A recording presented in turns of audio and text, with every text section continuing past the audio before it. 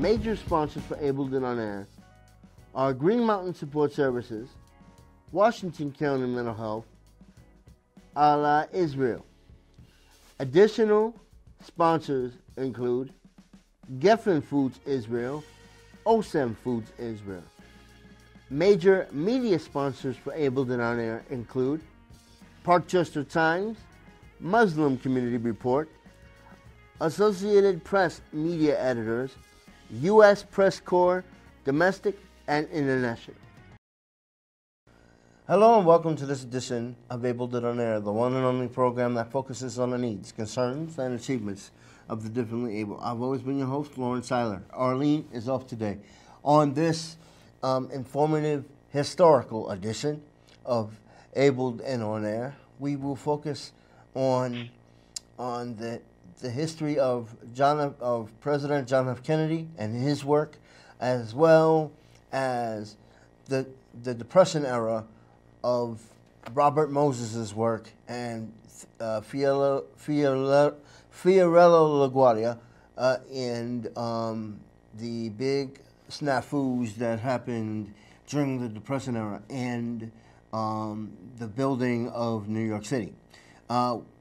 Before we get to our guest, who is on the phone, we would like to thank our sponsors, Washington County Mental Health and Green Mountain Support Services, as well as many other sponsors.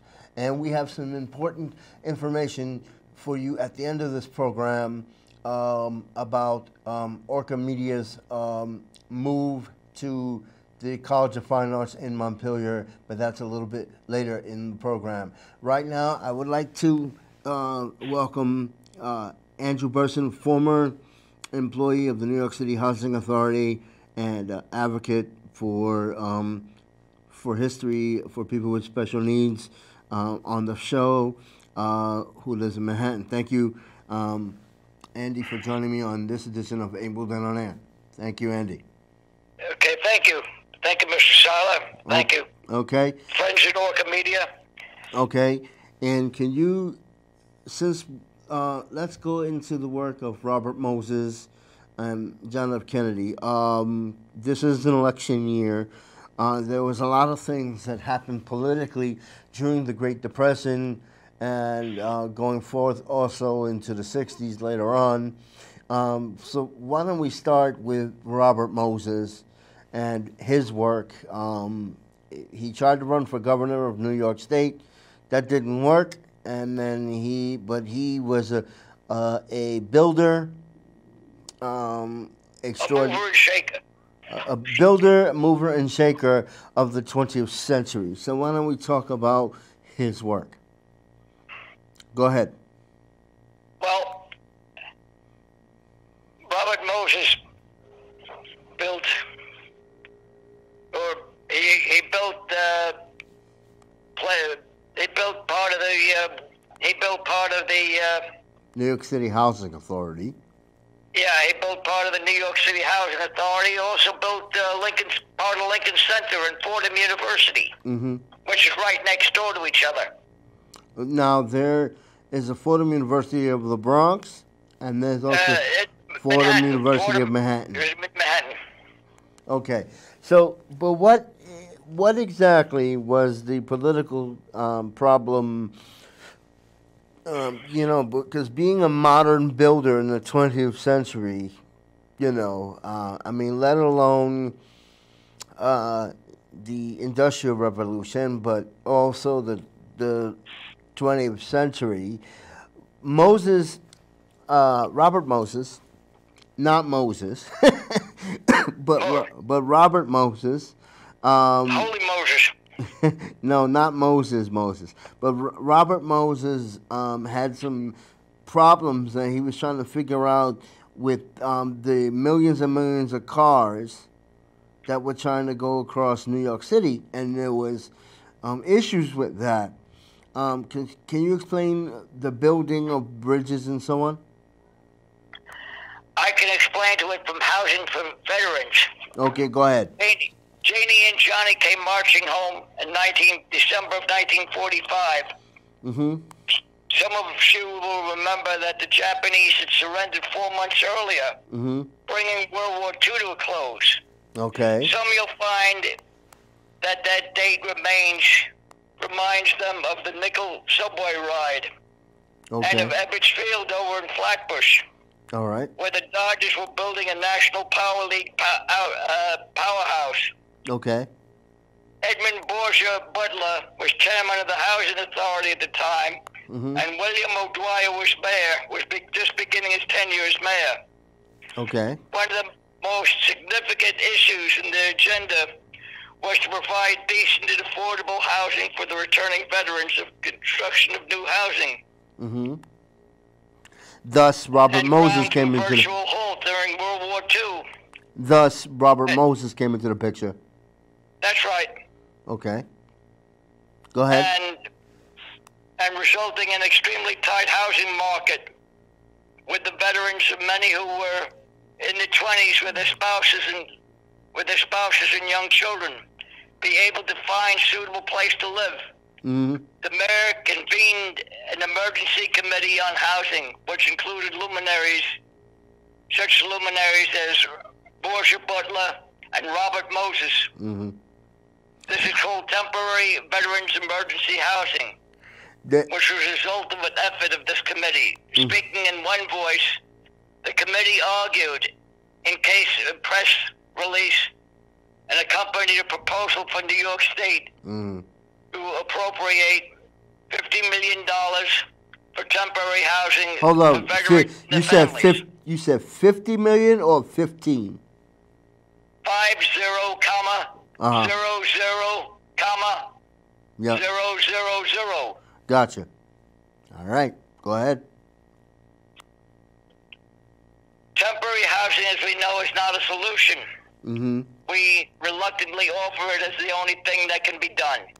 And immediately to make sure that our returning veterans have something resembling a roof over their heads and to shelter them from the cold winter's cold.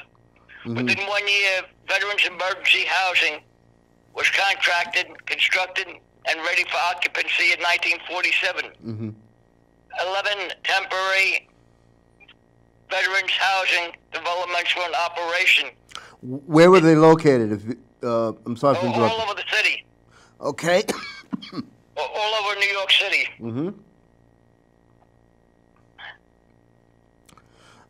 So go ahead. 4 developments were state aided, with the remainder funding by the city. They were located in the Bronx, Brooklyn, Queens, and Staten Island. Okay. So, NYCHA, as it is today, That's right. being the fact, the New York City Housing Authority, under Robert Moses, I mean, it was clean back then, right? Yeah. So on and so forth. However, during the tenements situation of garbage and filth and everything else, in your opinion, would you say that NYCHA lives up to? This is just your opinion. Would you say that NYCHA lives up to Robert Moses' name, or could there be more changes? It could be more changes. Let's just leave it at that. Okay. Anything else you want to say about Robert Moses? Because I know that the Albert Einstein College of Medicine has the buildings named after him.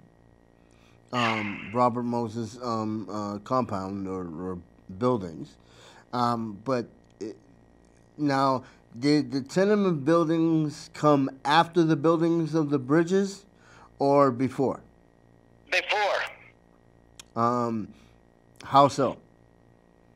How so? There's something called How the Other Half Lives. Progressive labor in the slums. Okay. Well, the housing authority, they had to clean up the slums. Or How the Other Half Lives by Jacob Reese. Okay. Okay. There's a book, so it's called How the Other Half Lives. That's right. Okay. So, let me ask you this question. The All right. So in Manhattan, for example, there were slums. There was very deplorable conditions, un, Yes. un uninhabitable conditions, dirty conditions. So that is why Robert Moses created affordable housing. Correct? Yeah. Do you know, since you're taking history courses at City University of New York, uh, do you know if the how the do you know how much a person's rent was back then? Being so we're talking about twenties, because the depression goes from what 29 to 35 or something like that. Uh, I don't know. Okay. Um. So, do you know how much rent would have been in the 20s? No, but I suggest you look for further studies. Hold on. Let's just double check that since I have you on that note. Um, so we're talking about housing, and we're talking about the way things were. So, okay. But why was Robert Moses really concentrating on the on housing and veterans? Was he a veteran himself? I don't know. I don't know whether he was or not, but he might have known people who were veterans. Okay. Okay. So let's go in terms of housing in the 1920s and 30s in terms of Robert Moses. So, according to Google, housing, people were making, let's say, on 85th Street, Manhattan, back in the 1920s, 4,800 per year. So which means rent must have been a little bit less than about, say, $65 to $70 a month, or maybe a little bit more than that. But don't forget, back in the 20s and 30s, you had the Great Depression, which people were homeless and so on and so forth. You also had you also had Prohibition. Yeah, that was another thing.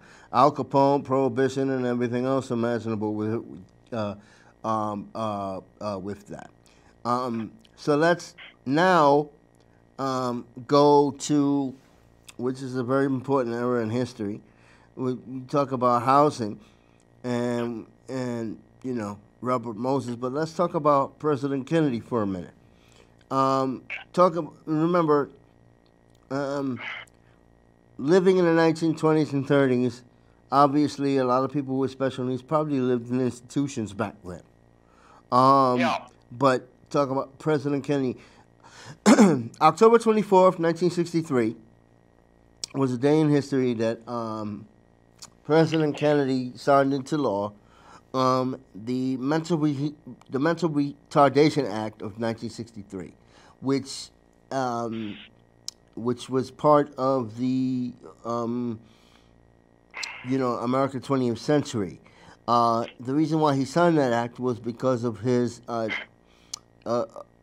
sister Rose Kennedy being mentally retarded herself. People don't use that name anymore, but he signed under the auspices of that act of the mental retardation of 1963.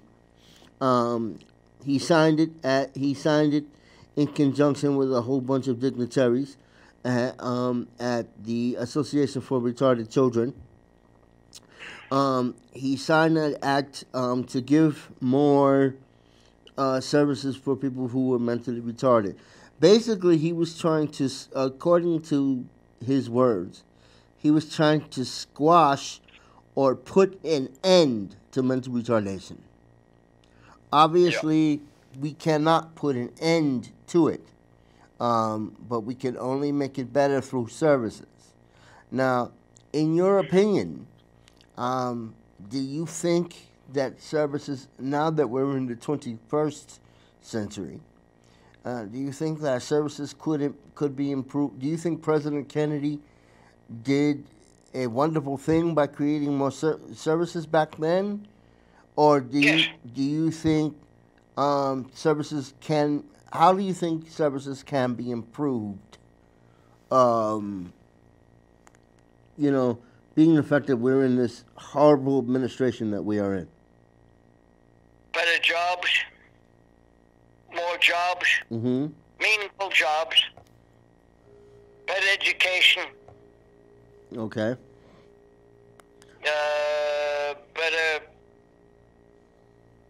better employment, Mm-hmm. better medical access to medical services. Mm-hmm. Because as of when Rose Kennedy was born, she was basically shunned by not shunned by her family, but shunned by the community because they didn't really want to hear about mental retardation back then. Let me ask you this question: when you were growing up with special education, did they basically shun people with special needs in special ed back then when you were going to school? I knew they would. I knew I was different. Mm-hmm. Let's put it that way. Okay. But being the fact that we were in the 20th century and with all the changes, how do you think things have things changed or have they gotten worse for people with disabilities now?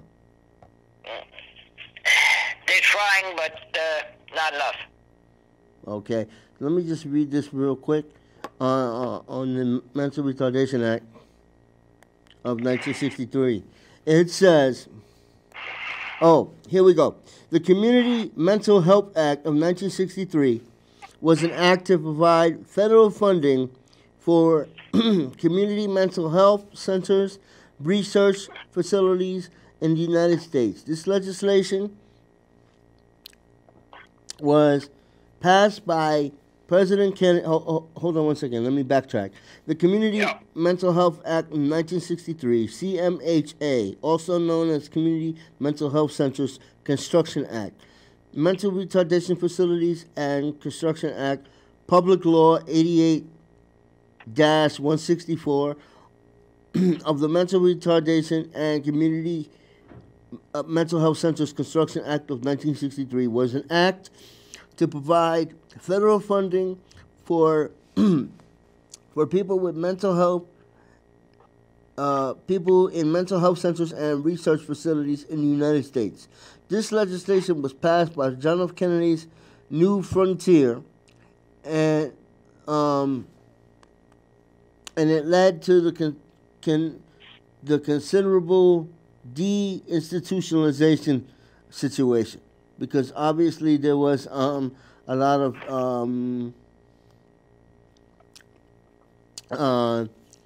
there was a lot of people in institutions. In 1955, Congress passed. Hello, you there?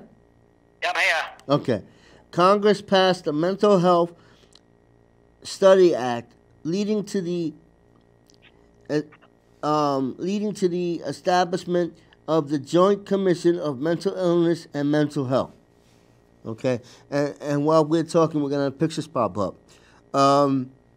This commission was issued to report in 1961, which became the basis of the 1963 Act.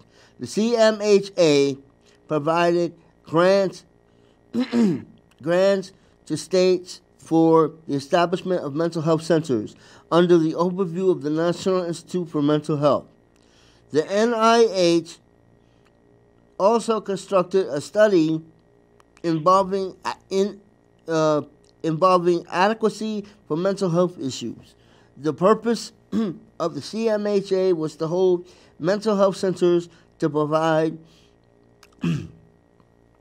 the community-based care as an alternative to institutionalization.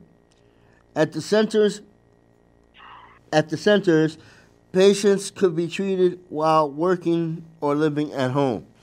Now, remember, in 1963, during the Willowbrook in the 1960s, Robert F. Kennedy visited Willowbrook and he called it a snake pit. You know, I mean, this was crazy. That's why in the 1970s, Geraldo Rivera went over the wall with ABC to uncover this, monstrosity of an institution. Go ahead. Did the state of Vermont have such a... Yes, the state of Vermont had Brandon State School. It got closed in 1993. There was it was like workshops, jobs, but it also included people in horrible conditions. It says only half of the proposed centers were ever built. None were fully funded, and the act didn't provide money to operate them long term. Okay. Yeah. And it also states deinstitutionalization accelerated after the adoption of the Medicaid Act in 1965. Medicaid's also having problems. During the Reagan administration, the remaining funding for the act converted into a mental health block grant for states. Some of the CMHA was enacted. 90% of beds have been cut at state hospitals. Now, we talk about cuts in terms of, I'm pretty sure that Robert Moses created some hospitals, or he helped with the building of Albert Einstein College of Medicine. But in the mental health situation, you have something called a crisis bed. What that basically states is that if you're having a mental health crisis, you go somewhere, you get well, they put you on a 72 to 80-hour hold, or in even some cases, they give you a place to stay for a while. That's what a crisis bed. Vermont is having problems. When we talk about Vermont, Vermont now is having, and maybe you want to say something towards this, Vermont now is having problems with the psychiatric center on Barry Montpelier Road. Either it's going to be sold or not be around for long. In terms of crisis beds, we really have a problem in the United States. Robert Moses only caused a certain amount of problem. He was trying to fix the solution. Okay? Certain people, President Kennedy, Roosevelt, all these people were trying to fix a solution and make things better. Okay? Look at the freedom of speech. Okay? When we talk about freedom of speech, that's a problem right there. Freedom of speech. Congress shall make no changes to the First Amendment. Now look what's happening.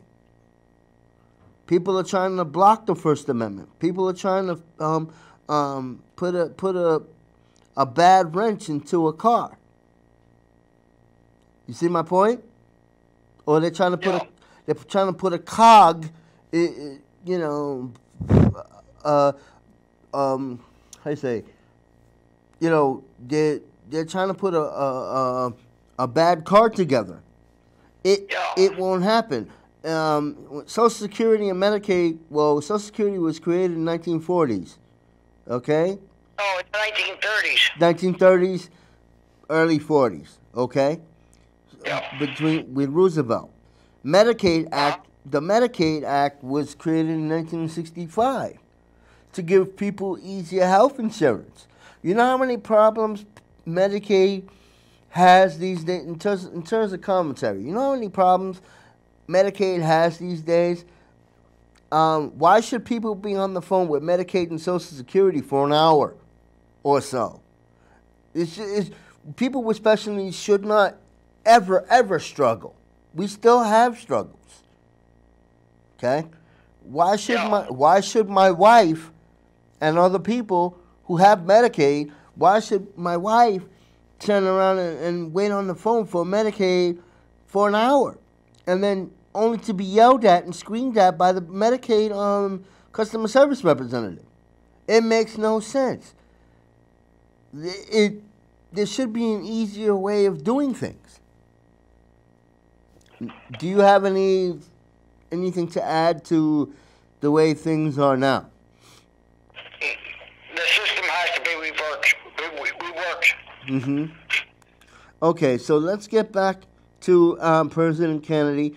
Thus, because of his work, CUNY has a big chunk of President Kennedy legacy. The John F. Kennedy Jr. Institute for Worker Education, which is down on Wall Street, which is part of the City University of New York, and also part of the research. The research foundation is the John F. Kennedy Jr. Institute for Worker Education, which I was part of, training students when I was in New York, and which gave students and interns a chance to learn job skills. The John F. Kennedy Center for the Arts and is part of that, so on and so forth. So basically, if it wasn't for certain people, you wouldn't have what you have today. In terms of Robert Moses, is there anything else as far as buildings that Robert Moses created that was really important? I suppose so. I just don't know about him. Okay, not a problem. Hold on a sec. John F. Kennedy Institute for Worker Education. So let's go into that. The John F. Kennedy Institute for Worker Education is part of City University of New York, which is part of the CUNY School for Professional Studies. There is a nonprofit arm founded by John F. Kennedy Jr., which joined the City University of New York, which I was extremely part of. The John F. Kennedy Jr. Institute for Worker Education. This is a private partnership that serves the vehicle that carried John F. Kennedy Jr.'s work in support of the higher education and career advancement of health and human services occupations, as well as people with disabilities.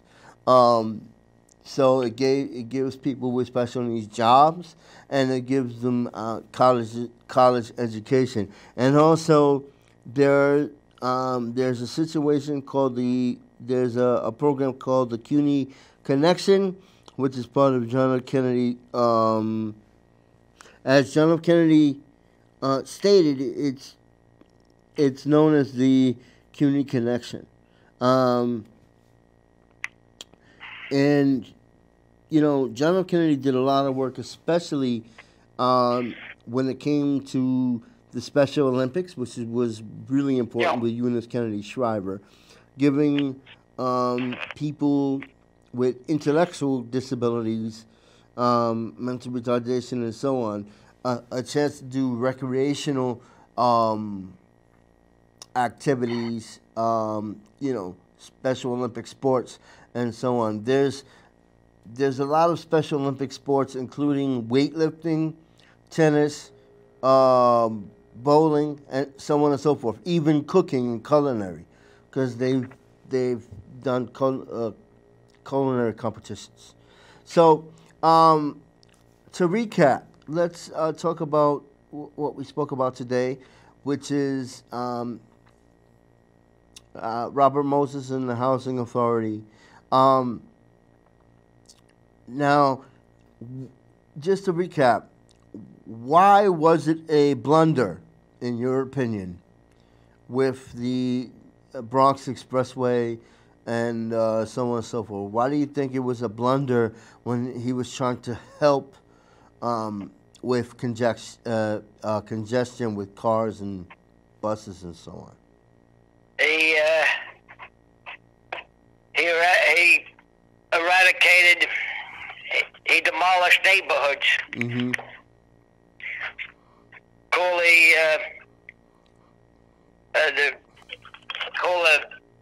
Go ahead, take your excuse time. me, Take your time. Go ahead. call it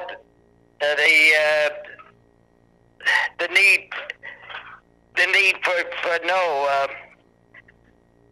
In other words, if they're going to be putting A bridge. a bridge or road through your area, Mm-hmm. and they have to take over public condemnation. Mm-hmm. So, in other words, what you're saying is people didn't want it at first? No, Okay. But being on the fact that there was so much congestion on rule it, of eminent domain. what was that? Rule of eminent domain. Okay. But but my point being is this. Being the fact that it was becoming congested. Okay. Yeah.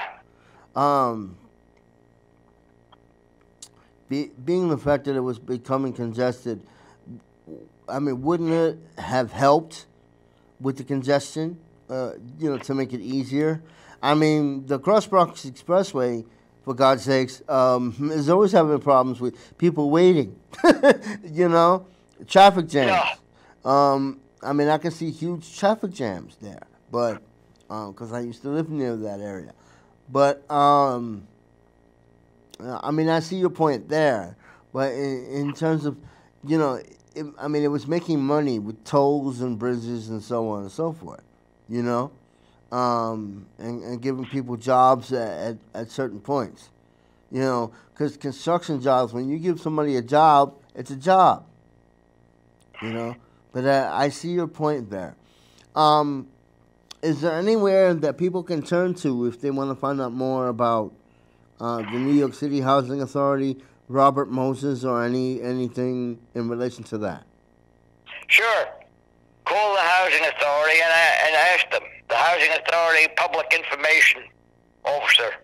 Okay, no, but is there, I know that LaGuardia Community College has, Or the archives. yeah. So, okay, since we said that. That's a good place to start off at. Okay, yes. Okay, since we said that, for those that want to find out more of the work of Robert Moses, New York City Housing Authority, or anything that Robert Moses did in the 20th century, you can go to www.cuny.edu, which is the City University of New York, and log on to LaGuardia Community College's archive. I'm a alumni of LaGuardia Community College, part of City University of New York, and for those that want to find out more about John F. Kennedy Jr.'s work, you can go to YouTube and look at, as a matter of fact, we're going to run as part of this program, we might change the time of this program because we want to run some of the inaugural addresses of John F. Kennedy, as well as the Mental Retardation Act and the Mental Health Act of 1963. And also, if you would like to find out more about John F. Kennedy, you can go to the Library and Archives of John F. Kennedy, President John F. Kennedy, which we will pop the website up on the screen for that. We would like to thank our sponsors and thank Andrew Burson. I was gonna say John F. Kennedy, but he's no longer around. Well, I mean, we thank him for his work, but also we would like to thank Andrew Burson for joining us on today's edition of Able and On Air. And that's all, folks. Hold on, Andy. And Yep. we would also like to thank our sponsors, Washington County Mental Health and Green Mountain Support Services, as well as many other sponsors. And here's a piece of information. Orca Media, as of March, will no longer be on channel 15, 16, and 17. We are moving to channel 1075, 85, and 95.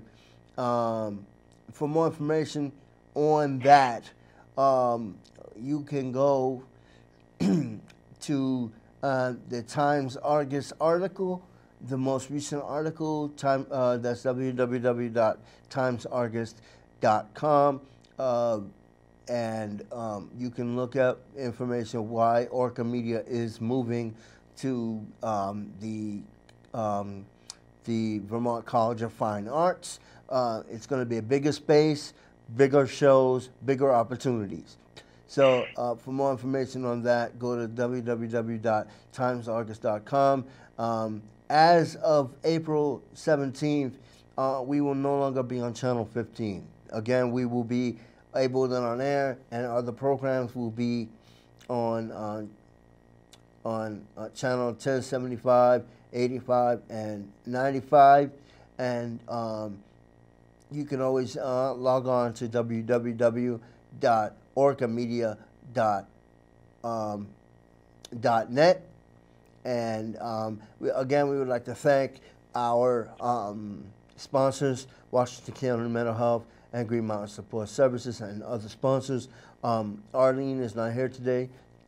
Tune in for other exciting editions of Able and On Air to come in March, which will be Washington County Mental Health. We will be discussing ambulances and autism, and also we will be talking about Disability Awareness Day, which will be at the State House on March 12th, and other exciting episodes. Again, my name is Lawrence Seiler, and this has been another edition of Able and On Air. See you next time.